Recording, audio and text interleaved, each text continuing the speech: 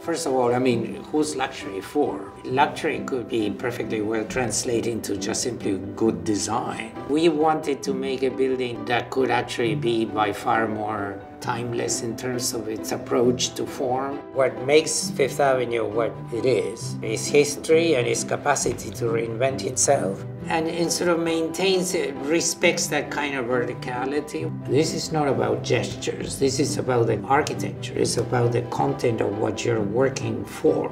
But this is not about a first impression. This is about a lasting impression. Music is the same way. You can listen to Bach yesterday, today, and you always discover something. That's what I think good architecture is. It's like good music.